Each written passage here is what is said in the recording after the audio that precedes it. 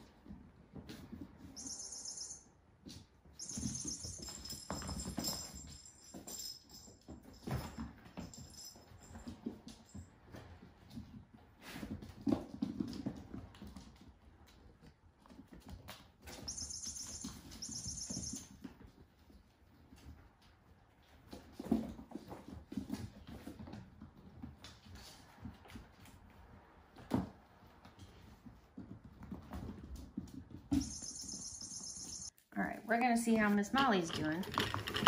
Hi. Okay, okay. It's okay, honey. Are you gonna be nice? You on drugs a little bit? You okay? Oh, my listens, you're not my mother. Get out of here. Molly? You okay?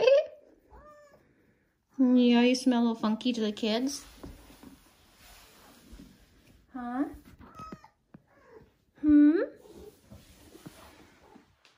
Oh my. I said this is not our mother. We will not accept her back. Oh, mama. It's okay. It's okay, mama.